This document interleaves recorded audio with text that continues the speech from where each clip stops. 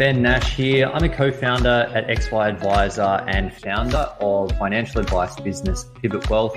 My business baby I started from scratch a bit over 6 years ago. In that time, I've leveraged some of the learnings of the XY community to scale the business and become one of the better known financial advice businesses for high income accumulators. You can join me each Tuesday as I have the privilege of interviewing some amazing people where I'll selfishly be able to continue my personal journey to improve every aspect of my advice process, and hopefully you can learn a few things on the journey as well. Jump over to xyadvisor.com if you haven't signed up already to share and learn from other advisors, or simply download the app. Zurich is the proud partner supporting this episode. As one of Australia's largest life insurers, Zurich encourages the promotion of positive conversations leading to a more sustainable future for life insurance. Committed to championing financial advice through education and research-led market insights. Hey guys, Ben Nash from the XY Advisor crew, and today I'm pumped to be here with my Kokoda walking buddy, Shaun Hunt. Shaun is an advisor down in lovely Radelaide, principal advisor at Hunt Wealth. They've been going for coming up to 10 years. Not that you'd be able to tell from that baby face of his, but Shaun, thanks for joining us, buddy. Thanks, Ben. Pleasure to be here. Mate, I am keen. I know you're based down in Radelaide. You're under the Paragym license with one support staff, working with about 100 clients, mainly in that retiree space. So I'm keen to pick your brain a bit about the evolution of your business, service solution, and then how you're driving efficiency and what you're doing. I thought maybe a good place to start is just talking through the evolution of your business and how you've ended up where you are today.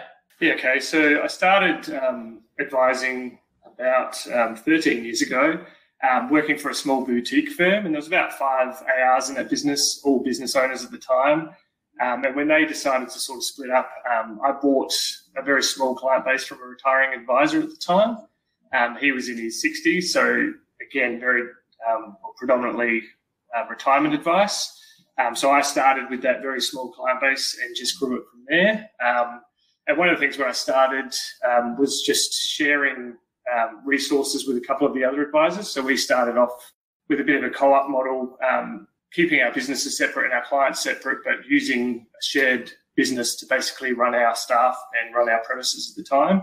And that sort of evolved over the last 10 years with a couple of different advisors, but predominantly keeping that same model. And for me, like advice-wise, I still work a lot in that retirement space, but if you do a good job for your clients, which I believe we do, we have had a lot of sort of the younger children referred to us, and sort of the business has grown in different directions from there.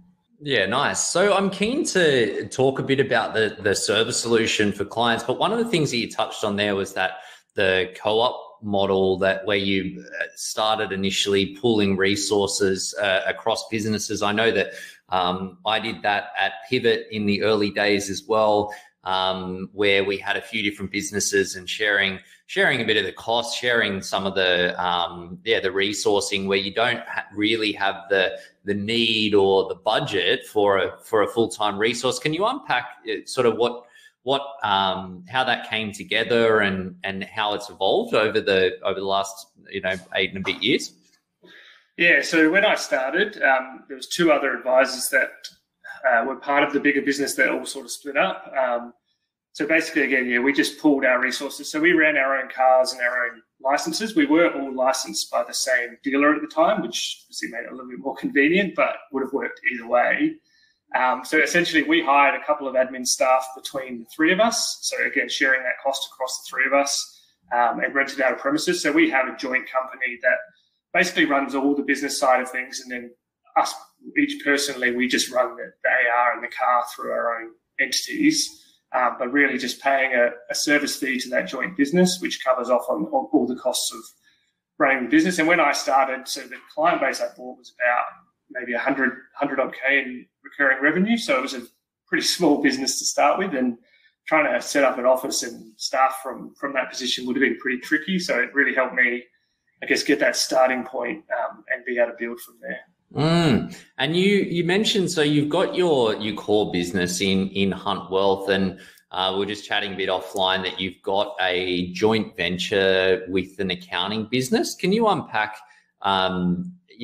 what sort of how that actually works in practice and how you've structured things on that side? Yeah, so it's probably slightly unique. So part of my dealer group at the time, which was Securitor, they were also licensing this accounting firm, and they had a few employed advisors that had worked for them at the time. So over about 2 years, they've been trying to get a financial planning business off the ground, and their last advisor just up and left very suddenly. So they had work on the go and clients needing help at the time with an advisor that kind of disappeared. So I just stepped in, being part of the same license. It was pretty easy for me to be able to help those clients. So I just started doing some basically consulting work for the accounting practice.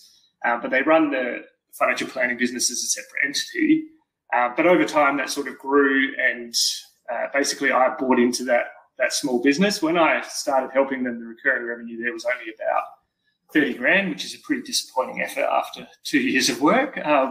But we've grown it, probably quadrupled it and plus more since that point in time. But it's been a bit challenging because obviously I was running a full-time business and I wasn't working part-time when I started helping them. So balancing the two has been a bit of a challenge. But when I bought in, so basically we share, so I own 50% of that business now, and there's two accounting partners that own 25 each.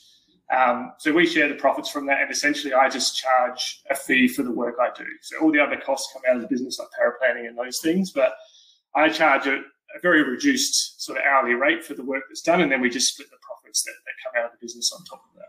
Okay, and so these are the typically clients of the accounting firm that then get introduced to you as the financial planning solution to support them working in conjunction with the accountants. Is that right? Yeah, absolutely. So they've been trying to use a bad term, but that one-stop shop and being able to help clients in other areas for a long time. So, dabbling in mortgage broking, financial planning and other areas. So really it was about obviously just helping their clients in as much as they can, but having that consistency across the two businesses and the clients knowing that, we're talking to each other. So, for example, with the self-managed super fund clients, when we're doing the investment work and those things, we still know what's happening on the other side and helping each other out, essentially. Yeah, I think that there's a lot of businesses out there in the financial services sphere that they'll go, oh yeah, it's a great idea to do, mortgage broking or accounting or financial planning or whatever, but if it's not the focus and that sort of getting people from one side to the other, doing it in a way that aligns with what the client wants, the communications there, it's pretty challenging. And I think a lot of them, like it sounds like these guys experienced before you got involved, that it doesn't quite work in the way that you'd expect. And it is like we've contemplated potentially expanding into different service lines in the past, but when we took the time to actually map out what's involved and thinking through how much focus it actually requires to, nail that and nail it in a way that's consistent with your other brand, it is quite a lot of work. I'm interested to what are the things that you've found to be quite effective in growing, because I think it applies, like if you've clearly got a structured joint venture company type setup, but obviously a lot of advisors that are listening along would be working with other partners at some level. What do you think are really the keys there to success in fostering and growing a relationship like that? Yeah, I'd start by saying it is very challenging, and there's a very different mindset for accountants and financial planners. It took a while. Unfortunately, one of the key things is both of these accountants the partners are quite proactive and they want to make this work. So they're not trying to go in sort of dabbling in it. They want it to be successful. So they are actively, seeking out opportunities. But it's also really the toughest part is building their understanding of what financial planning is, understanding the process, and to be honest, how much harder bringing a client on from our perspective is than potentially for them. I value the work they do, but financial planning is pretty challenging and it hasn't gotten any easier over the last few years. So it's really their understanding of not only the process, but also potentially how long it takes to nurture a financial planning client. So going from the first meeting to actually getting paid sometimes is a bit of a stretch for accountants. But I think it is just that constant nurturing of, educating them around what the process is and how it works, but also who are the right type of clients, because accounting clients and financial planning clients, our ideal clients are very, very different. So, they might have a wonderful business client who's perfect for their business, but from a personal financial planning perspective, they might not be really a very good client at all. Yeah, or they have an accounting client who seems, from their perspective, to be somewhat low value, to lack of a better term, but might be an ideal planning client because of what they're looking to do and what the opportunities are. Absolutely. Yeah. That's one of the things that in fact, actually shied me away from pursuing more referral type relationships earlier on in the business, because like a lot of people, you hear, oh yeah, you got to build your centers of influence and, get your leads and like all of that stuff. And when you're trying to grow your business and your revenue, then obviously you want that stuff. But we fostered a couple of relationships, and they were really pumped with what we were doing and behind the cause. And they would introduce us to people. And I felt a sense of obligation, like I do with anyone, I suppose, that is introduced to the business, but particularly someone that's been introduced into the business by someone that we've got a relationship with, and have a conversation with the people. And lovely people, maybe, differing levels of stuff going on financially, none of them necessarily really good or really bad, or there was I suppose a lot of really good ones. They're sort of like not the right fit. And I just sort of ended up for a lot of them just sort of almost like a bit of coaching and guidance, and like taking them on a bit of an education journey to show what are the things that they should be thinking about. And often it was like, these are the things that need to happen, and we can continue a conversation. But at this point, it's not going to be a formal conversation because it's not there. And that ends up being quite a resource drain. I think that it's great to help people, and there's, we have some targeted time that we focus on that. But when you're in that business building sphere, that you want to make sure that there's a return on the time that you are invested in that. So it can be quite challenging if they don't have that education. How have you gone about that? Is there any particular strategies or tactics that you've used to help educate the accountants on what actually makes an ideal client for you, or how you can segment and target the people that you should be having conversations with? Yeah, so initially with the dealer group, we did spend some time, sitting down, all four of us, sort of mapping out the sort of ideal clients, what they look like, what they're looking for. But again, it's a bit of a challenge that there's not always that cross-section. Like we might say, in my example, a very good retiree client, but they don't have anyone in that age bracket. So we had to find some middle ground. And to your point about that obligation, that's a really big thing, because when you're trying to build these relationships, especially initially, you want to help all their clients. And I did, I burnt many, many hours seeing clients early on that, weren't going anywhere. And again, like you said, lovely people and happy to help anyone. But, at the end of the day, we're trying to run a business. That's right. But building on that, continuing to go back. And I think one of the biggest things, which is hard initially, but when they do refer a client that's not quite right, is actually really giving them that feedback as to why you can't help that person. Because, if you're all nice about it, which I am a nice guy generally, and of course, do that or not. But essentially, you've got to keep having those conversations, because in the early days I just tried to help them all, and it's not ideal for you, it's not ideal for the client, because they're not getting necessarily the right outcome. They're getting some good information, but the accountants aren't getting the feedback that they shouldn't be sending that person, so they'll just keep doing it. So it's really that ongoing. I don't think there's any secret to it, but a lot of people say this. I think it does take a lot of time with centers of influence. And my other business, Hunt Wealth, I've never really gone down that path, because we just nurtured our clients and we just get natural referrals from ongoing clients. And my sort of, success rate with those client referrals is astronomical compared to the success rate with the accounting. Well, that's getting better, but where it started, it was very different numbers. So it is, focusing your time where it's most productive. Yeah, and I think that with clients, because they understand, especially when you get a client referral, because you've helped them, obviously they can articulate what you've done, and then they're going to talk to people and the people are going to come wanting the sort of help that you've already done. Whereas with someone that's in a different sphere, it is obviously different.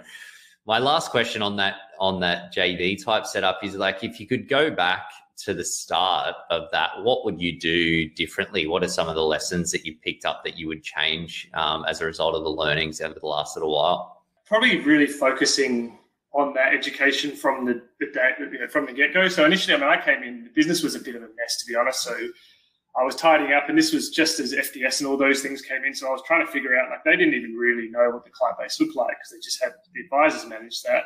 So I had to step in and try and figure it all out. So it was challenging, but I think spending more time with the actual accountants from the get-go, and maybe, to my earlier point, not being so nice about trying to help everyone and telling the accountants they're doing a good job when they're referring someone they shouldn't be. So you've got to do it the right way, but the sooner you can have those sometimes tough conversations, the better off it'll be for everyone. I like it.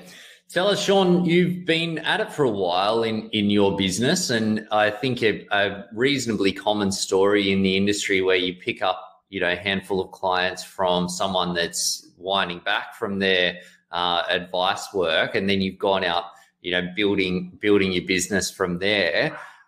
How have you tackled, how has the service solution evolved over that time, and how have you tackled how you've changed things over time?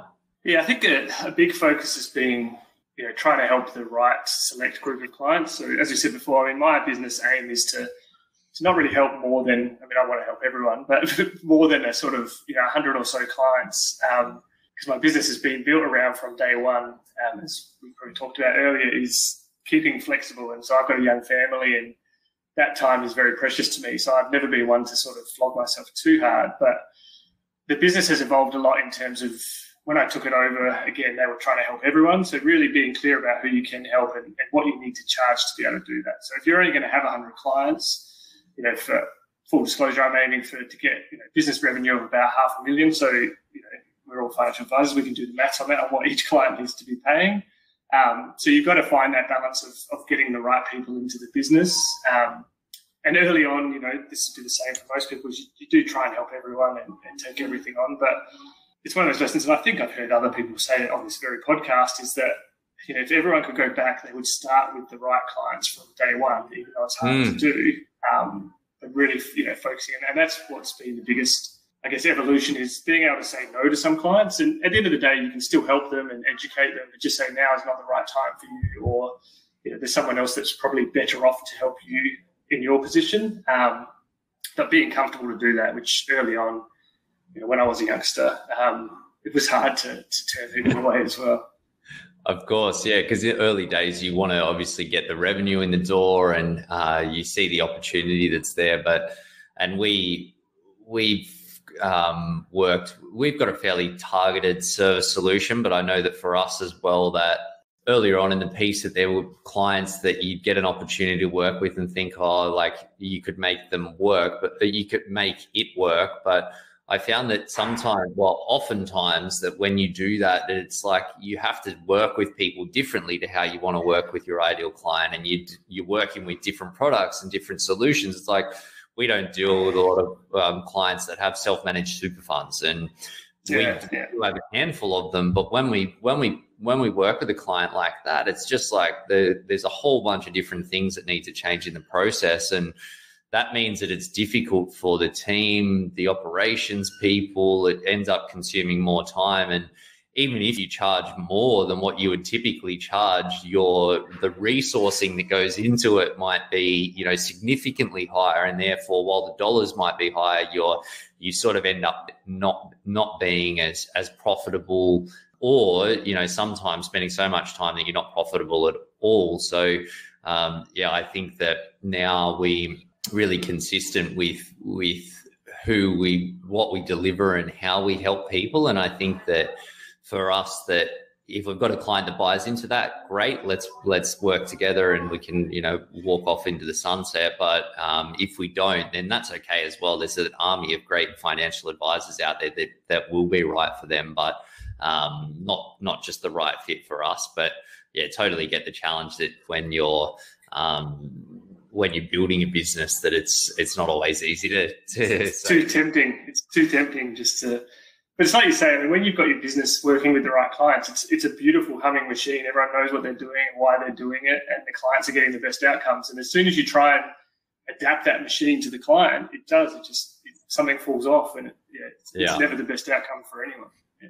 Absolutely. And so you've kept the your business small so that you could build that flexibility into what you do.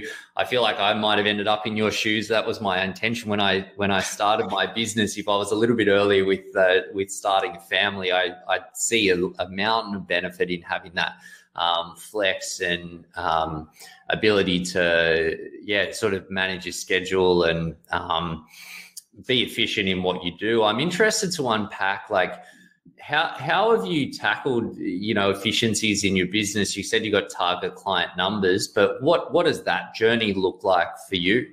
Yeah, it's interesting. You said that the business is coming up to 10 years, which happens quite quickly. And, in the last couple of years, I thought maybe I should actually start working on this business rather than just flowing along as I have been for a while.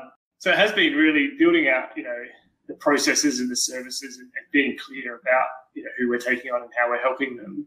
For me, as I said before, it's working as lean as I can. I mean, obviously being a sole advisor with one support staff has its own challenges. So I said to you earlier that, my support staff was out in isolation for a week or two, and I don't know how to do her job anymore. I used to know how to do it at one point, but it just didn't work, and I didn't even know where the client documents were anymore. So it's really being, as efficient as possible in terms of the business structure and how we do our work, and I outsource power planning, so that part's all quite efficient. But it's the clear processes, which is something I've really been knuckling down on the last year or two, is building out sort of not a standard operating procedure, but an operations manual that we can access easily, and again doing the training videos using Loom for staff. And my intention in the next 6 to 12 months will be bringing on an offshore staff member as well. So part of preparing for that is actually making sure, because my CSO, she's awesome. She knows what she has to do. So when I've done my work, I give her the file, everything's sort of done. It's not me chasing her up or following her up. But when obviously I bring in another staff member, it's all going to change. I can't just assume they know everything like she does.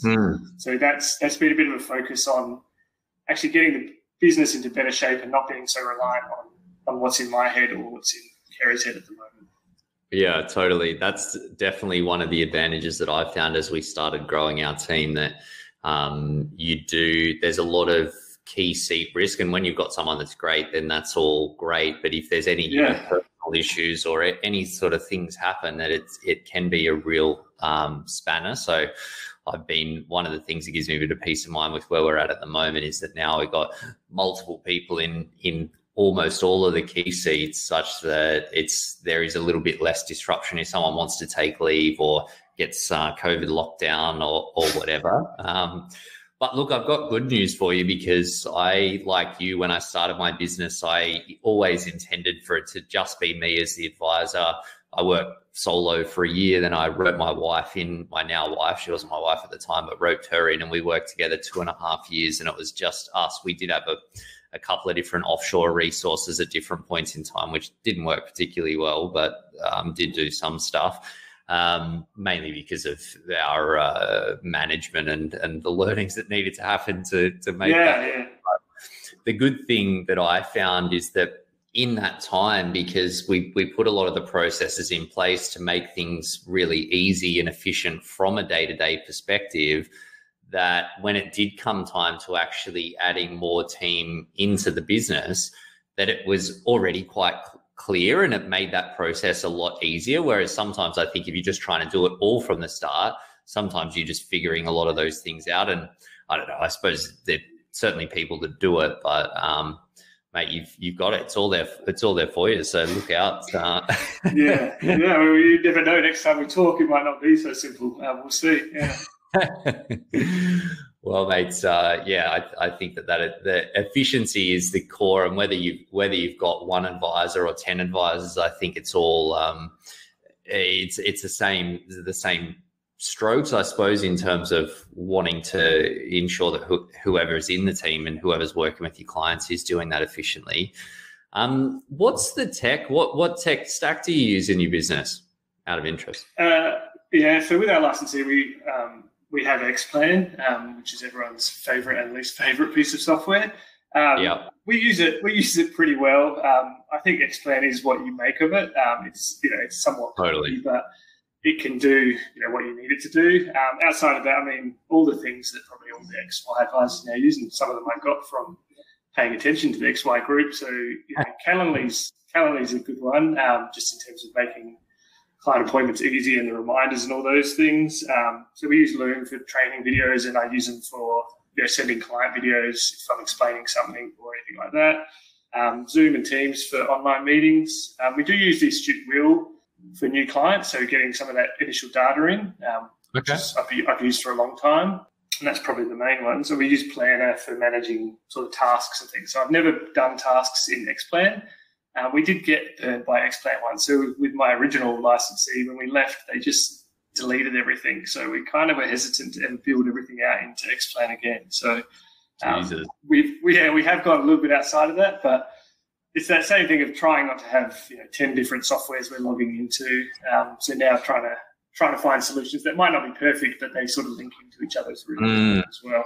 Yeah, for us, I've found that we've recently well, it's actually the first time I've used Xplan in the business, but we tried a few different solutions, and I found that having multiple systems where we had tasks in all sorts, everything from Google Docs. We had it in Asana for a while. We used a thing called Rike, which I think I leveraged from someone in the XY network for a while. Went to Practify, then having it across multiple systems. It's challenging a little bit for one person or for a small team, but then when you've got multiple people across all the things, that it just became so complex and difficult to manage, that having an integrated solution. And I don't think it still blows me away that I don't think there's any perfect solution out there. I think a lot of them are, like you say, it's sort of what you make of it.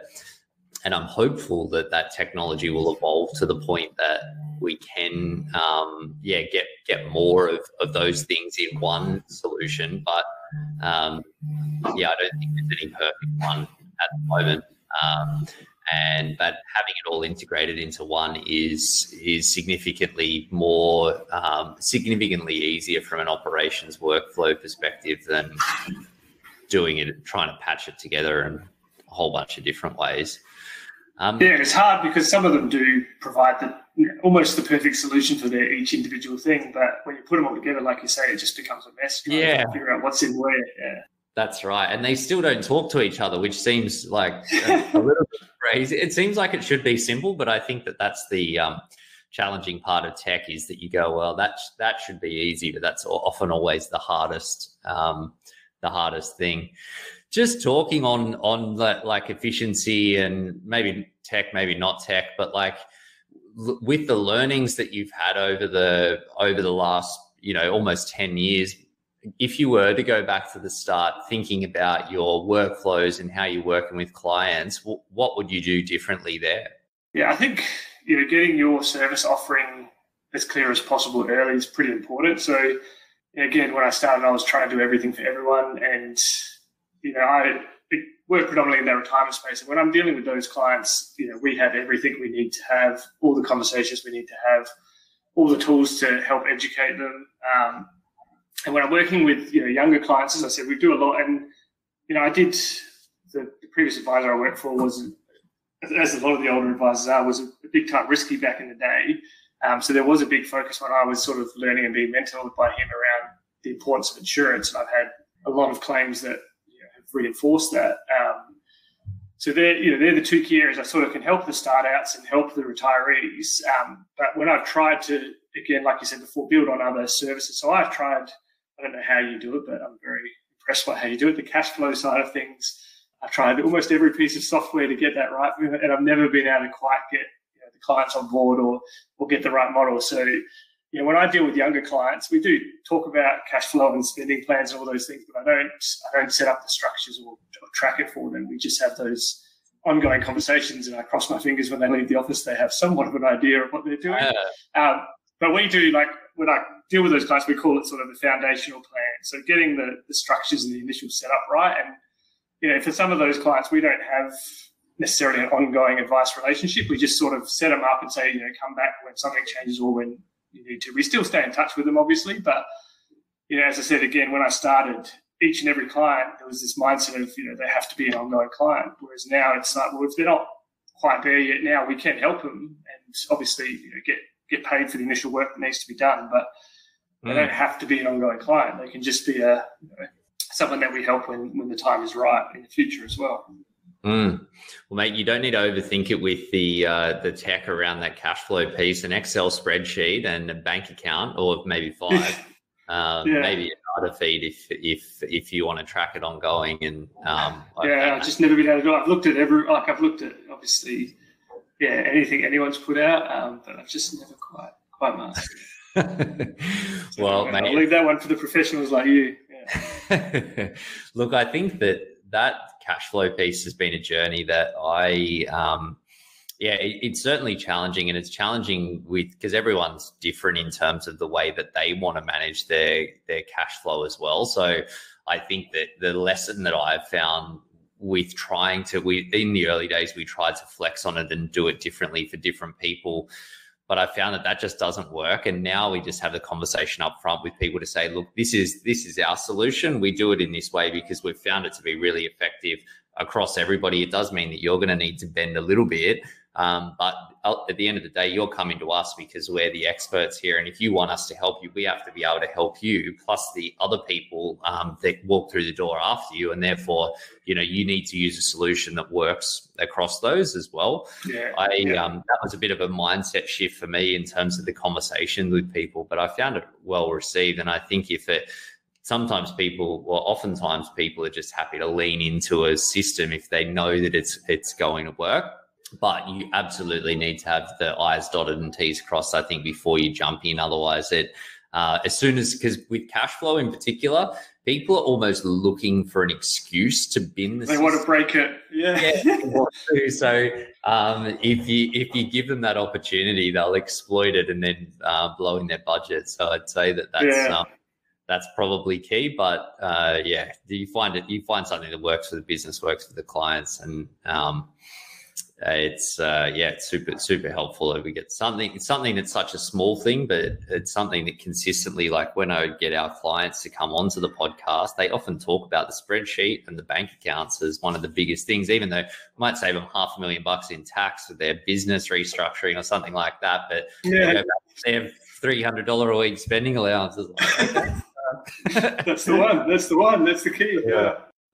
Mate, I could honestly probably talk about that all day, but I won't bend your ear off on cash flow. My last question for you, and really appreciate you sharing your insights, but if you could go back to yourself day one of opening rolling down the shingle for the business and opening the doors, what would be the one piece of advice you would give yourself? Yeah, wow.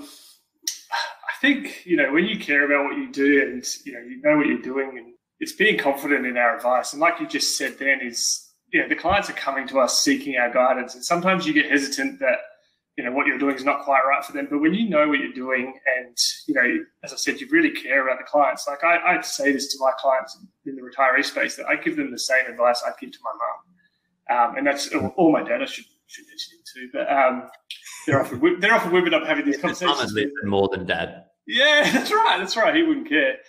But it's just having that confidence that, we're all trying to do the right thing for our clients. And we're trying to help them. Obviously, the costs of doing so have changed a lot in the last few years. But at the end of the day, there's only so many people you can help. And you just got to be confident in what you're doing and know you're doing the right thing for them.